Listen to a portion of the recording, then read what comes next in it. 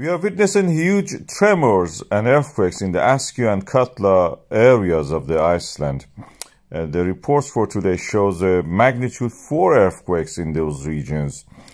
The seismogram shows individual peaks now at this moment reaching very high levels, but the pink line, which on the seismogram you don't see it, which is related to movement of the magma, doesn't move. So there is no magma probably there involved in this.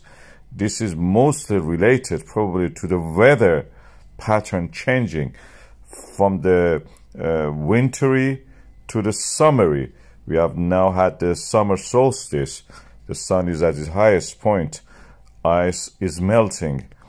And the air movement brings the warm air from the Africa toward the Caribbean and North America, brushing against the Iceland and creating a meltdown of the ice. This melting of the ice and collapse of the ice create tremors. Even inside a crater or volcanic area with no access to the open sea, this happens.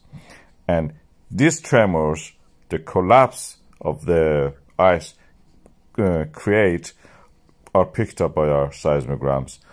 The weather pattern which picks up the sulfur dioxide doesn't show any sign of any volcanic activity, any eruptive material, even fumaroles at this stage.